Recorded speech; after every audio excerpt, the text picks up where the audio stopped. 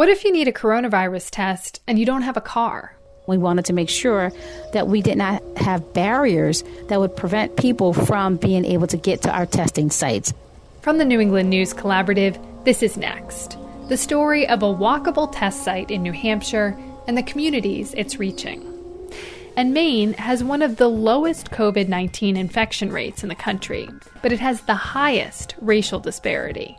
As a Black man in rural Maine, I don't even always see the disproportionate impact on people of color because there might be 5 people in the district that I represent.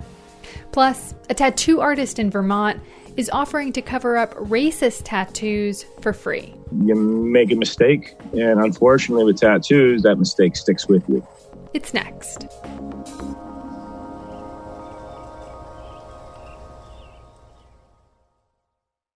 Next is produced at Connecticut Public Radio and is powered by the New England News Collaborative, 10 public media companies coming together to tell the story of a changing region with support from the Corporation for Public Broadcasting. I'm Morgan Springer. Thanks for joining us.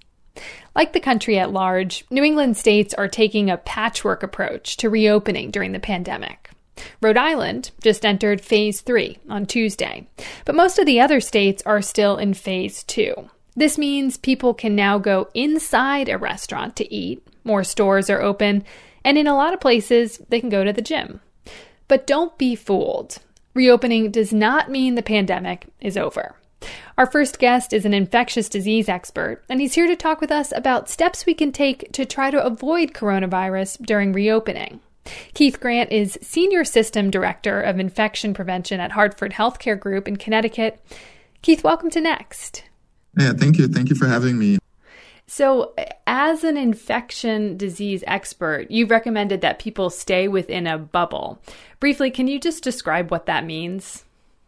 Absolutely. So by this bubble, what I mean is you have complete control of your environment, how you sterilize your environment. So for example, in my household, I'm the person who is at highest risk to bring something in. So whenever I get into my household, there are certain practices I know I absolutely must do. And the minute I shift that and I get out of that household, I have less control over it. And that's exactly what I mean. So at least at the time of this interview right now, infection rates and hospitalizations are dropping in Connecticut, Massachusetts, Rhode Island, and New Hampshire. And there was a slight increase in Maine and Vermont recently, but their cases are now dropping again, too. Does it make sense to you for people to feel more relaxed about social distancing at least a bit? I think, an important piece of this is the fact that we are indeed social beings. There's so much benefits mentally, especially. So do I believe that it's good for people to be out and socializing? I absolutely believe it's essential. It's very good. But doing so safely will ensure that we don't have an uptick per se from this decision. Okay, so question for you. Would you personally go to a gym or eat in a restaurant indoors right now? So eat in a restaurant, the states have advised the implementation of certain policies within the restaurant that should keep people separated and keep people safe. And so with that being said, I think if I go in a restaurant, I would be aware of your surrounding and ensure that these practices are in place, ensure that the tables are 6 feet apart at least. Would I go to a gym?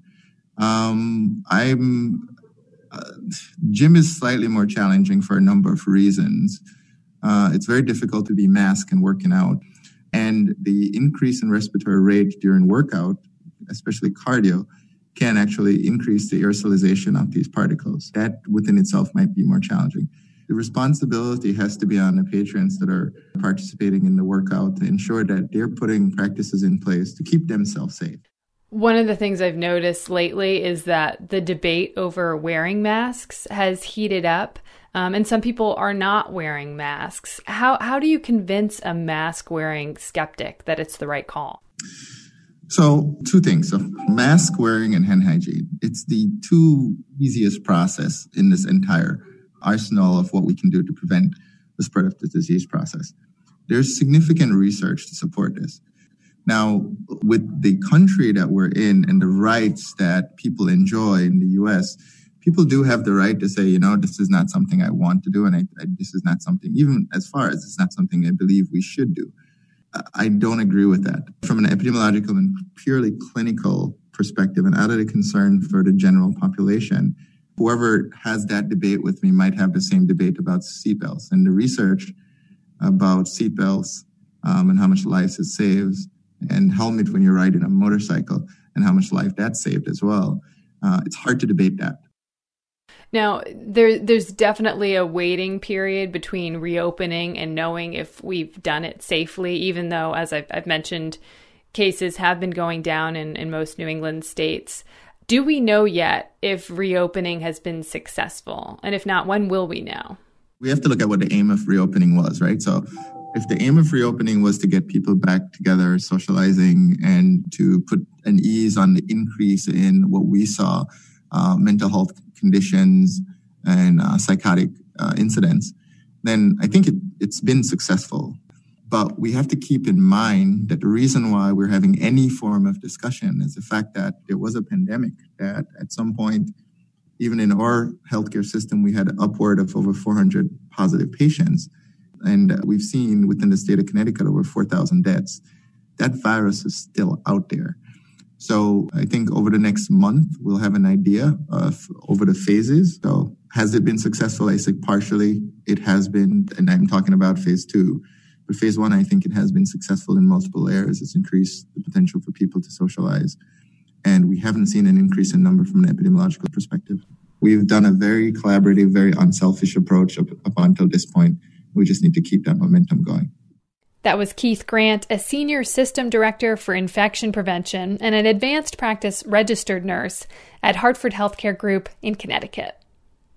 Barbershops and hair salons were among the non-essential businesses that closed during the COVID shutdowns. You've probably noticed a lot more shaggy hairdos and big beards. But now the shops are open again in all New England states with new COVID regulations. And despite fears and uncertainty, clients are returning, ready for a trim. John Bender put together this audio portrait for the Public's radio. Head west down Armistice Boulevard in Pawtucket, and eventually you'll hit Lanny's Barbershop. Tucked between stores and restaurants, the shop looks like something out of an old comic strip.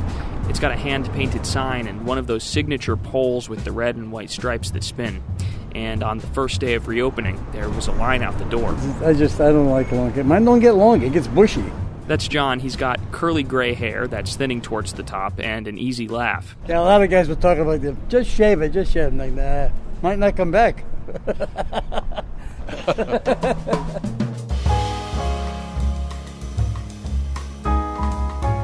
Next to John is Paul. He's ahead of John in line. They're sitting on socially distanced chairs on the sidewalk. You're not allowed to wait inside anymore. Paul's been kicking himself for not getting a haircut back before all the shutdowns started. Just when this coronavirus, when they closed everybody down, I was just ready to come in and get a haircut. I came by and they were busy, so I said, I'll come back tomorrow. And tomorrow never came. This is tomorrow. Yeah, this is tomorrow. And this is driving me crazy. Oh, yeah. Though, honestly, Paul's hair's not that long. John points to his own head. I never get it. This is terrible. I feel like I'm back in the 80s.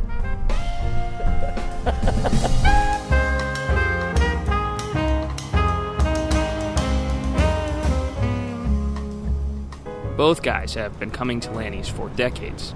Oh, God, forever. Yeah, I remember when his dad was here, yeah. Was it Joe's father? No, they were across the street when they first came. Oh, yeah, you're right, yeah. Lanny's was over there on that side. Yeah. And that was the original Lanny.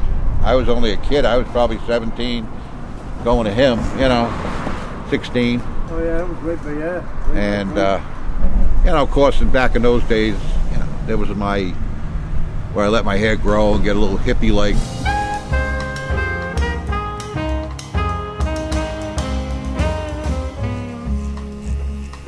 Inside, Joe and Alex are the two barbers.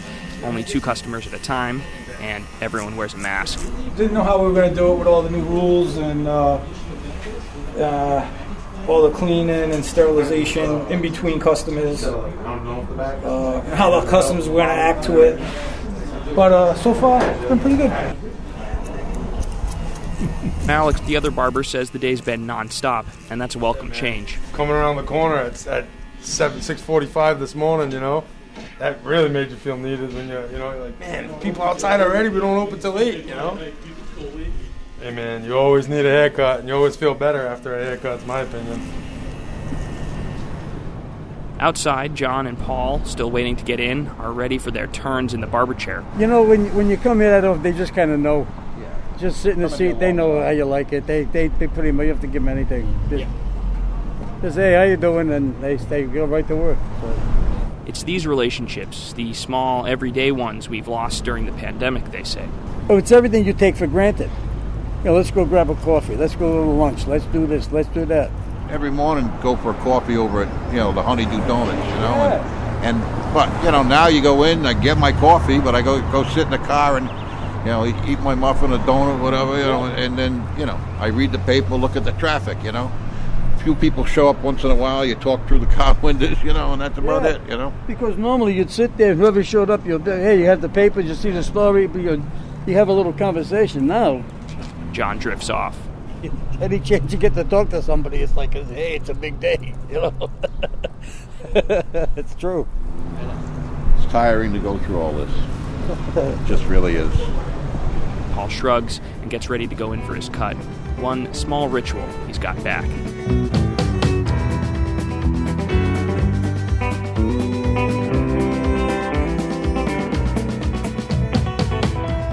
That story was produced by John Bender for the Public's Radio. We're reopening. Some of us are broadening our social circles, and more coronavirus tests are being offered to anyone who wants one at places like CVS. It seems like the testing shortage concerns of the past few months are over, but they're not. Hospitals are having a hard time getting the crucial ingredients they need. And as WGBH Radio's Craig Lamalt reports, in some cases, that's preventing hospitals from providing important care. Matt Rabus stands at a laboratory hood at Holyoke Medical Center and records himself getting ready to run a COVID-19 test. Actually, setting it up is pretty simple. He prepares a sample from a nasal swab and then squirts it into a specialized test cartridge that contains a liquid reagent made up of enzymes and other things that'll help determine if the RNA of the virus is present. So I'm transferring 300 microliters into the testing device. And he loads the cartridge into a machine that does the test. All right, so now the test is running, and it will take about 36 minutes or so before we have our result. Actually doing the test is the relatively easy part. For Holyoke Medical Center and hospitals around the country, the challenge is getting their hands on those cartridges with the reagents. We're on a very strict limitation of how many tests we can get per week. That's John Grombach, the lab director at Holyoke Medical Center. He says when they don't have enough tests in-house, they have to use an outside lab, and it can take 2 days to get those results, which is a problem because before anyone can be admitted to the hospital, they need to get tested. Even psychiatric patients waiting in the emergency room. No patient wants to hang out in the ER for a day or two to wait for one test result, let alone someone with an altered mental status. And they test all patients before surgery. We've also had to cancel surgeries 2 weeks ago when we had 0 test kits. And these aren't surgeries. These aren't fun surgeries. When I say elective surgery, it gives you the false impression that they don't need it. But a total knee replacement, that's needed. Several other small hospitals in the state report having the same problem getting tests. And while large hospitals like MGH and Tufts Medical Center say they're facing the same challenge, Grombach says this kind of thing really hits community hospitals like his. We can't perform surgeries. We can't perform procedures. We can't service our community to have any kind of income. So this is drastically crippling us financially. And he doesn't understand why the outside labs can get test materials when hospital labs like his can't. Two of the companies that make the tests, Cepheid and Luminex, didn't make anyone available for this story. Michael Minna of the Harvard School of Public Health says he knows why outside lab companies are having an easier time getting tests than hospitals. The reason is we have a privatized health system. Minna says the companies are more interested in selling tests to what he calls mega labs, who have the ability to run a lot of them. They're going to prioritize the bigger contracts that they view as priority. over individual labs that might get less throughput, for example, on each test. And so there'll be smaller contracts overall. There's also a shortage of the materials needed to collect test samples, including swabs and the liquid the samples go into. But in Massachusetts, the state has a stockpile of those and has been able to help hospitals out. The state doesn't have any reagents, though. The shortages are an issue across the country. In a national survey by the American Association for Clinical Chemistry, half of the labs that responded said they were having trouble getting reagents or swabs. I think, in short, we're not being very efficient or coordinated in how we're distributing the materials that are needed. Dr. Carmen Wiley is the president of the association, which represents clinical laboratories. She says this problem calls for some government oversight. That is one thing that AACC has been asking our federal government to do, is to coordinate the distribution of materials and supplies to the states and to the local hospitals and clinics, because we do need somebody to be organizing this effort. So far, the federal government has opted not to do that. In a written statement, a spokesperson for the U.S. Department of Health and Human Services called out the company Cepheid by name, saying, quote, "We recommend labs think about their workflows and optimize other instruments, using Cepheid only for those instances when a rapid result is imperative," unquote. At Holyoke Medical Center and other Massachusetts hospitals, they're doing just that, investing in testing systems from other companies. But they're running into shortages there, too. For the New England News Collaborative, I'm Craig Lamoltz.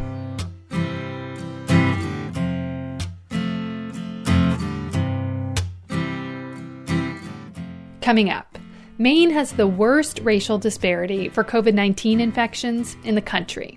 We'll talk about why. It's next. Next is made possible in part by our founding supporters who believe in the power of collaborative news coverage, including the Common Sense Fund, supporting the New England News Collaborative in its coverage of climate change and the evolving clean energy economy. Support also comes from Douglas Stone and Mary Schwab Stone through the Smart Family Foundation of New York. Welcome back. I'm Morgan Springer. On Next, we've been following the story of how COVID-19 has disproportionately affected communities of color in the U.S. in terms of infection rates, hospitalizations, and deaths. New Hampshire Public Radio's Daniela Ali has this story on what the city of Nashua is doing to better reach these communities. Since early May, healthcare worker Lisa Vasquez was spending most of her Thursday afternoons in the parking lot of St. Aloysius of Gonzaga Church in Nashua. By 3 p.m., just before people arrived, Vasquez and the rest of the Nashua Public Health team donned gloves, gowns, and face shields as they got ready to test residents for COVID-19. All right, everybody stay safe. Let's have a good testing site today. Most of the testing sites in New Hampshire are drive-in, but this one in the church parking lot also had a separate line for people to just walk up and get a test. That is by design, Vasquez says. About 1 in 4 people in this neighborhood don't own a car. While you drive around this community, you might see many people walking because it's a walkable community. People can walk to the downtown areas, to the library. Another thing you might notice, signs in a lot of different languages. Nashua is very culturally diverse in general, but in this area you see a lot of people that would maybe describe themselves as Latino, immigrants from Africa, Asia. I can't think of any place that might not be represented. About 20% of people in this Nashua neighborhood are foreign-born. About 40% are Latino, according to the census. About a month into the pandemic, the city set up its first public testing site at a high school, but the school was only accessible to people with cars, which left out a large part of the Latino community the city was trying to reach. And so we were looking at social determinants of health, and we wanted to make sure that we did not have barriers that would prevent people from being able to get to our testing sites. That's Bobby Bagley, Nashua's public health director. She and other public health professionals say there are many factors that determine people's health outcomes, like where they live, how much they earn, and if they're a racial or ethnic minority in this country.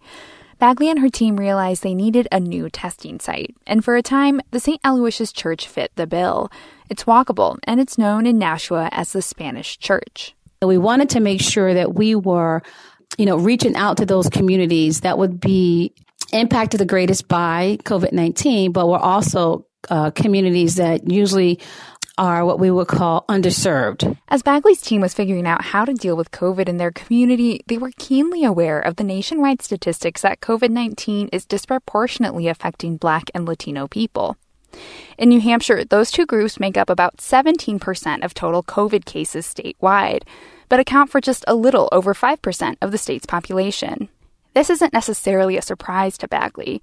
She says the disease is more likely to affect people with underlying health conditions like hypertension, diabetes, and obesity, and those already disproportionately affect minority communities. Bagley says a big priority for her office was reaching out to community leaders and organizations with information about prevention, social support systems, and locations to get tested for COVID. Si usted quiere, servicios de Part of that is getting the message out in different languages.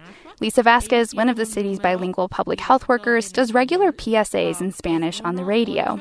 She also translates information into Spanish and spends time answering the city's COVID-19 hotline. Para más información o si usted quiere servicios. Bobby Bagley says she feels Nashua's strategy so far has reached the area's Latino population in a meaningful way. Nearly 30% of people who have gotten tests so far at city clinics are Latino. But Bagley says there are still communities that haven't been as reached in her city. We don't have that same type of access or even reaching out to get tested from our refugee population in Nashua. Or people who are low income. And Bagley says she noticed fewer African Americans or African residents were stopping by the testing center at St. Aloysius Church. Just recently, the city decided to move the testing site at the church parking lot to the public library a few blocks away. With the state reopening, church activities are starting up, and the parking lot won't be empty. Nashua's concern, though, goes beyond COVID-19. Bagley says other inequities affect health outcomes, economics, education, and systemic racism.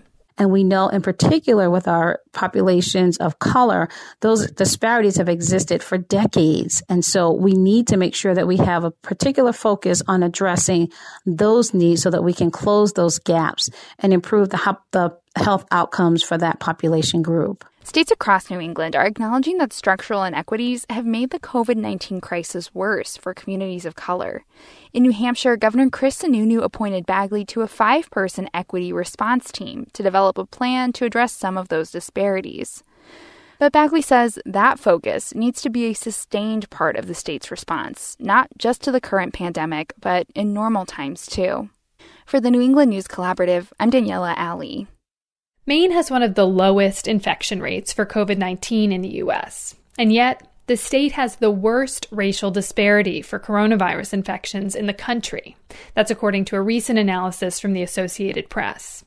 Just over 1% of Maine's population is Black, but state data show that Black residents make up about a quarter of the state's COVID cases. In neighboring New Hampshire and Vermont, also very white states, the disparity isn't as severe. Craig Hickman is the longest-serving Black legislator in Maine. He's also a farmer, businessman, and poet. Representative Hickman, welcome to Next. Thank you. It's a pleasure to be here today. These racial inequities exist across the country, but the Portland Press-Herald reports that 1 out of every 27 Black residents in Maine have contracted the virus. For white residents, it's 1 out of 725. So why do you think Maine has the worst racial disparity when it comes to coronavirus cases? In many ways, strength in numbers would mean that there would be more people paying attention to these disparities from the beginning. When you have 1.5% of a population that is Black or African American and only 5.6% of the population overall that is people of color in general, you don't see the disparities. In fact, it wasn't until the end of April, I believe, that a group of leaders in the communities of color insisted that the Department of Health and Human Services and the CDC start actually tracking COVID cases by race and ethnicity, because we drive the buses and we clean the hospital floors and we empty the nursing home bedpans. We take out the public's trash. We build the houses and fix the roads. We grow and process and prepare and deliver our community's food. And we serve on the front lines in healthcare. And so we knew that we were going to be disproportionately impacted by this virus. The head of the state's CDC, Dr. Nirav Shah, has said that the disproportionate infection rates are, quote, unacceptable to every single person who is working on the response, unquote. What has the state done to address this disparity, at least in the short term? Engaged in a lot of conversations. That's it. The state has engaged in a lot of conversations with communities that have been disproportionately affected, yes. That's what it has done so far. I'm guessing that you feel like they should do more. We are imploring them to declare racism a public health emergency. And so we are asking the state to take a holistic approach to making sure that if we're going to mitigate against this disparity, that we need a new approach that does not necessarily use the same tools that will not dismantle the master's house, that we need to build systems from the ground up and work in partnership with the communities who know best how to take care of themselves. So there's addressing systemic racism in the state. Then there's also addressing the very immediate needs of people of color who are being disproportionately infected. I had read that maybe there was some push for hotel rooms for isolation, some outreach to immigrant communities, and some more testing there. Is that your understanding of what's happened as well? I believe some of that has happened, except that it has been inadequate because it has been done without wraparound services. So if you make a hotel available for someone to isolate, but then they have no access, say, to a kitchen where they can cook food, they may sneak home to cook their food, eat it, and then sneak back to the hotel, which completely diminishes the whole point of isolation. We are calling upon the state to allocate a significant portion of the CARES Act funding to address systemic racism and the COVID disparities and all of the public health infrastructures that negatively, disproportionately impact people of color in Maine. You've been a state representative for 4 terms. Are there steps that the Maine legislature could have taken during those years to address racial inequities before the pandemic? I think that's fair to say. The bills that I have supported, the pieces of public policy that I have supported would absolutely do a great deal to promote resilience in disaffected communities in Maine, not just communities of people of color, but poor rural communities where mills have closed and there are no jobs.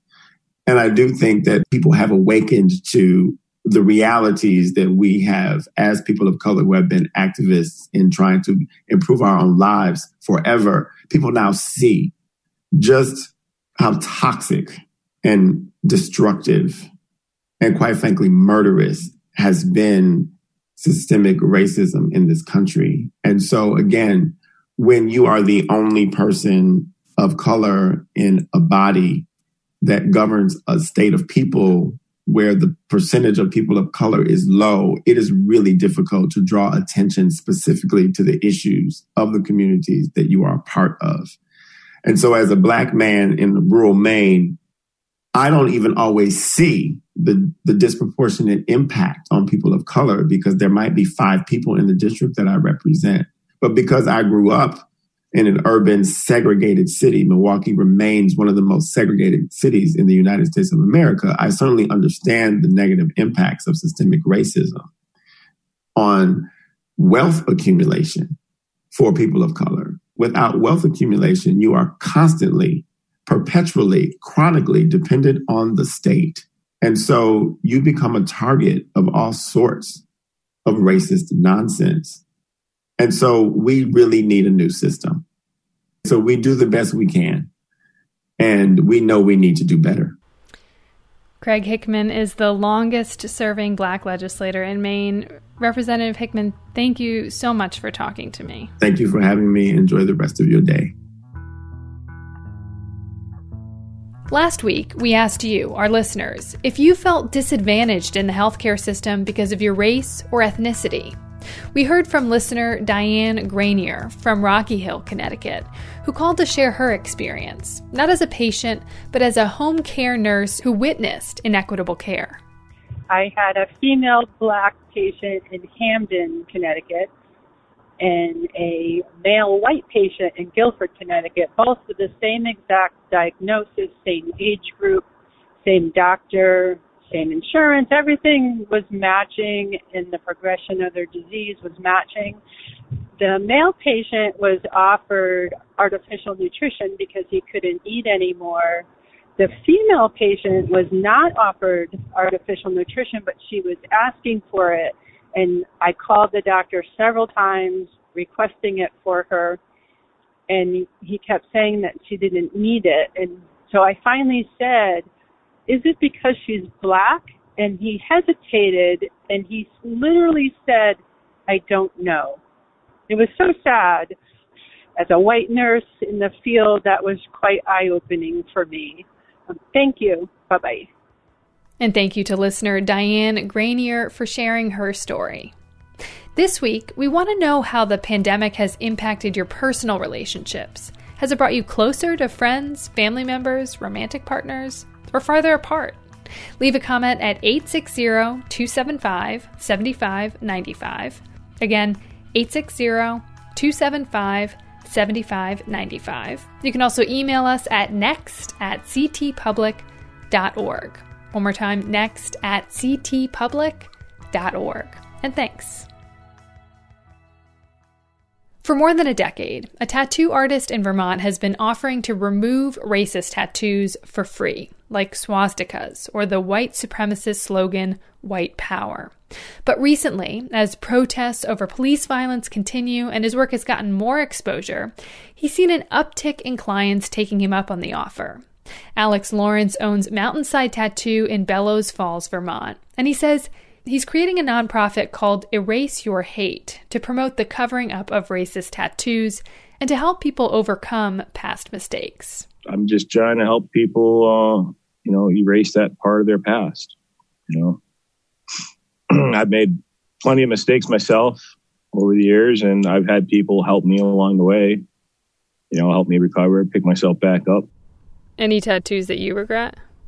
No, well, yeah.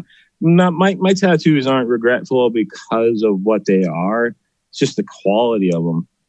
So since the protests began after the killing of George Floyd, how many requests have you gotten to cover up or remove tattoos? Since the exposure, my inbox is overflowing. Before that, I had gotten a few, but most of the ones I was doing weren't really racial. They were like job stoppers, Like what? Like facial tattoos. Because I do all right. I live comfortably. I started my business back in August of 2006 here in Vermont. I had just gotten sober like 19 years ago, and I had nothing to my name. I was driving junky cars. Now I own two of the buildings in the square. I just took my money that I was making as I was tattooing and reinvested into my business. And I'm only here today because of the people that have helped me along the way when I got sober. Those were my mistakes. My mistakes were drug related. I had a nightmarish childhood. I medicated because I didn't know how to deal with it. I got into cocaine. I ended up smoking it. I've got some great mug shots hanging on my wall that are a daily reminder from Holyoke, from growing up, where I was like maybe 115 pounds soaking wet. I looked like a drowned river rat. I was in rough shape, It seems like maybe a grounding philosophy for you, and correct me if I'm wrong, is like, we are not our past mistakes. That's exactly my philosophy. And that's the problem. People tend to want to keep you in that boat, I still get judged. Even today, I still get judged. I walk into a store, I'm covered with tattoos. I see the eyes, I see the judgments. So in terms of, let's talk about the people who come in with racist or hateful tattoos and ask you to remove them. Give me one example of an explanation that a client gave for wanting to remove their tattoo. He was young, stupid, foolish, and he's like, yeah, let's do it, It was a huge swastika on the inside of his bicep with a skull. and I just covered it up. I turned the skull into a Reaper and hid the swastika part of it with the Reaper's cowl. And of course, the tattoo he got was homemade, crappily done, which I find that most of the racist tattoos that I'm covering, they're not professionally done. They're not well done tattoos. They're just horrible. It offends me as an artist. I've got another guy coming in next week that has white power, white going down one calf from the back of his knee down to his ankle, and power on his other calf going from the back of the knee down to his ankle. Did he give you a reason for wanting to get it removed? I haven't done his session yet, but I'll be talking to him when he comes in. It seems like this is obviously a big commitment for you. I mean, you're not only offering this for free, but it's also a big process, whether you're covering it up or removing it. When you're done, what's the feeling for you? Like, what do you get out of it? Just feels good. Like when I was, years ago when I was using, I caused a lot of destruction. I hurt a lot of people. I used a lot of people, and it felt, which is probably one of the reasons why I stayed getting high and stayed messing up. I want to be known for something good when I leave. I want to be known as the guy that gave back. That was Alex Lawrence, the owner of Mountainside Tattoo in Bellows Falls, Vermont. He also tattoos at Sacred Body Tattoo in Enfield, Connecticut. Alex says he hopes other tattoo artists around the country will participate in Erase Your Hate. That's the nonprofit he's creating. He says people have already contacted him who want to join. After the break, Ben & Jerry's ice cream company has been praised for its statement in support of protesters, but local activists are pushing back on that, saying Ben & Jerry's needs to do more. It's next.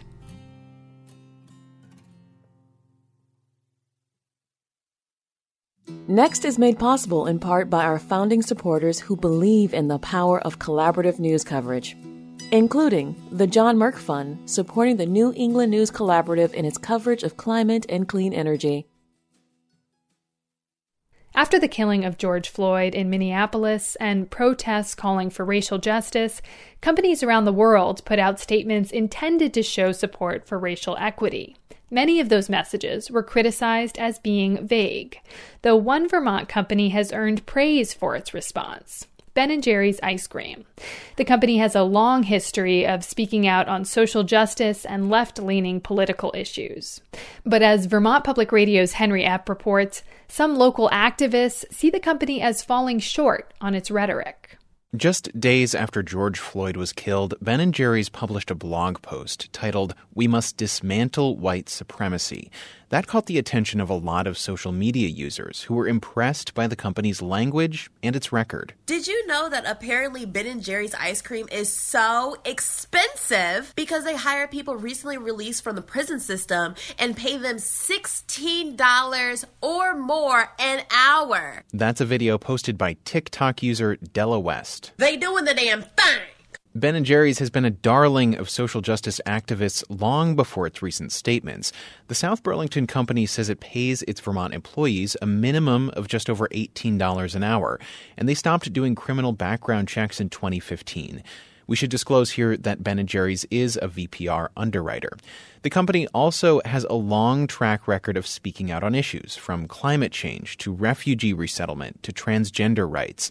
And Ben & Jerry's CEO Matthew McCarthy says speaking out on racial justice is nothing new for the company. Back in 2016, we went on record in support of Black Lives Matter. And in 2019, the company endorsed a bill in Congress which would study the effects of systemic racism. Endorsing that specific legislation was critical, McCarthy says. What I have learned as a white male of privilege, spending a lot of my life not even understanding the very concepts of white privilege and the benefits that I've received through my entire life as a white man, that systemic racism is everywhere. It is literally everywhere. And understanding it is a prerequisite for dismantling it. So after the killing of George Floyd, Ben & Jerry's reiterated its support for those measures. Then on Juneteenth, the company put out a statement echoing calls by protesters to defund police departments in favor of public investments in things like affordable housing and mental health care.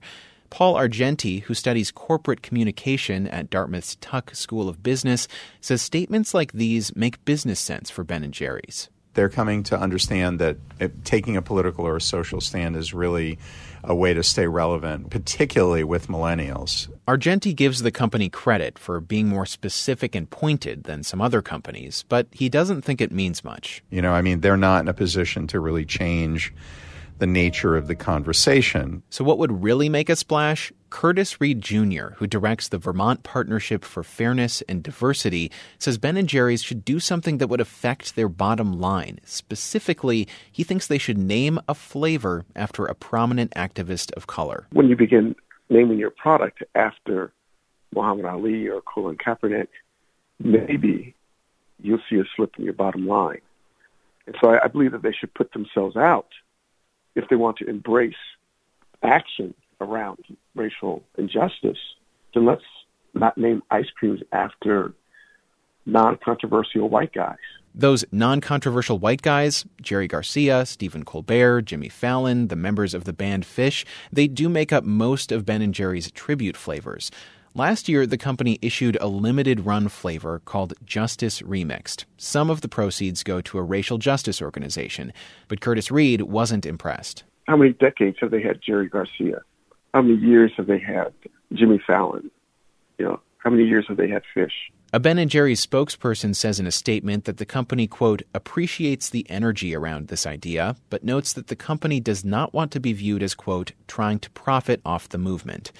Ben & Jerry's profits aren't public because the brand is owned by Unilever. That conglomerate reported over $6 billion in net profits in 2019. Beyond racial justice issues, Ben & Jerry's gets mixed reviews from activists. The group Migrant Justice targeted the company in 2015, aiming to get Ben & Jerry's to improve working conditions for migrant workers on Vermont's dairy farms. Ben & Jerry's signed on in 2017, but it took years of convincing. That's Marita Canedo, who coordinates Migrant Justice's Milk with Dignity program. It takes time for people to understand and for companies to understand how much power they have and how much control of dynamics of power in small places like a farm. They can really change just by understanding and listening to the voices of the most vulnerable communities. So the company came around to work with Migrant Justice. But there's one issue that activists in Vermont have pushed the ice cream company on for years to no avail. Wafiq Faour with Vermonters for Justice in Palestine says his organization has been campaigning for 7 years around Ben & Jerry's operations in Israel, where the company has done business since 1987. We asked Ben & Jerry to pull out its business from Palestinian-occupied land and illegally built Jewish-only settlements in the West Bank. Faour says given the company's activism around issues of racial justice, their lack of action on the plight of Palestinians is hypocritical. For its part, Ben & Jerry's says it's committed to its licensee in Israel, while also, quote, continuing to be a voice for positive change. The company also notes that its Israeli manufacturing facility and 2 scoop shops are located outside of occupied territories. Still, in recent weeks, activists on social media have taken notice of Ben & Jerry's Israeli operations. Now, many of those glowing reviews, like the one that we heard at the beginning of this story, have spawned responses like this video from TikTok user Fatidi. As much as everyone is praising Ben & Jerry's for their activism and speaking out about the Black Lives Matter movement and racism in America, we need to address the fact that Ben & Jerry's is pro-Israel and actively Zionist. Fatidi is calling on people to boycott the company. That video has over 120,000 views. For the New England News Collaborative, I'm Henry Epp.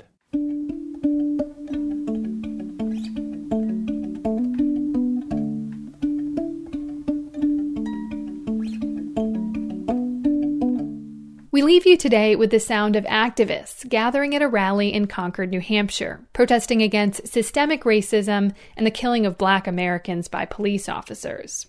The rally came as Black Lives Matter supporters in the state released a list of demands aimed at candidates for governor. Among those demands are an end to the use of tear gas and rubber bullets on unarmed protesters, and the creation of the Civilian Oversight Board for law enforcement. New Hampshire Public Radio's Todd Bookman attended the rally and has this audio postcard. Let them know! Let them know! Let them know! I saw somebody out there holding up a sign that says "Live Free or Die," New Hampshire's motto. And I don't know about you guys, but I intend to live by that motto. Live free or die. So we're here at the State House, right? This is where change happens. The power has been given back to the people because this is an election year. This is an election year, which means that your vote matters. Black Lives Matter. Your vote matters. I was born by the river in a little town. Oh, just like the river, I've been running ever since. You know, I had nobody to look up to. I had nobody that looked like me as a teacher, as an educator, as a politician, as a doctor, as a nurse. So those are things we need to be. Those are things we need to do. We need to show our youth what we can be. It's been too hard to live in, but I'm afraid to die. And I'm not gonna lie, I am tired, I am frustrated, I am sad, I am angry. I have times when I'm hopeful and optimistic, but now is the time for change. Let's stop talking and let's start taking action. Recently, Governor Sununu stated that there are elements of racism and bias, but no systematic racism in law enforcement in New Hampshire. If the only way that the governor and others like him can see racism is as individual, isolated cases disconnected from broader, ongoing patterns of historical oppression, then y'all don't understand racism and y'all need to learn. It doesn't matter if you're a Democrat or a Republican or an independent or a libertarian or a member of another political party. You will be held accountable. Black children deserve a first day of high school, to graduate college, buy a house, start a family.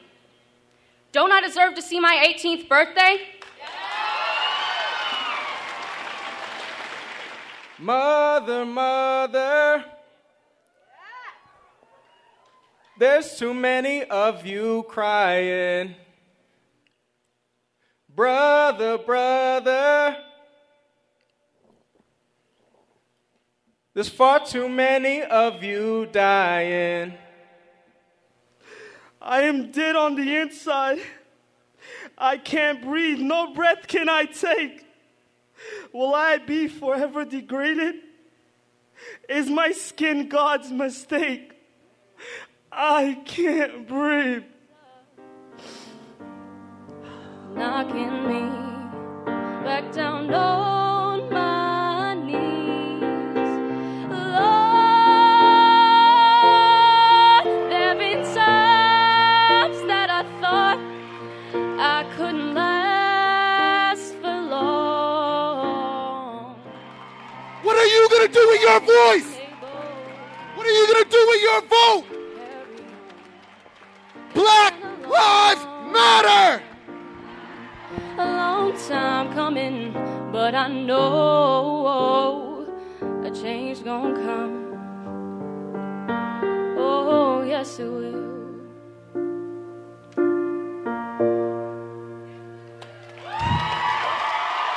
Thank you.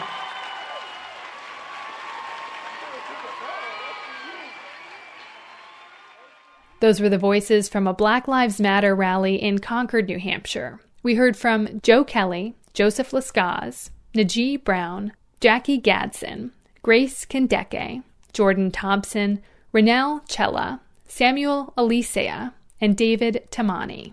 14-year-old Zeke of Portsmouth, New Hampshire, was singing. And that's our show this week. You can find Next wherever you get your podcasts. Just search Next New England. Next is produced by me, Morgan Springer. Vanessa De La Torre is our executive editor. The executive producer is Katie Tolarski. Daniela Luna is our intern. The New England News Collaborative is powered by the Corporation for Public Broadcasting, Connecticut Public Radio, Vermont Public Radio, New Hampshire Public Radio, Maine Public Radio, New England Public Radio, WBUR, WCAI, WGBH, WSHU, and the Public's Radio.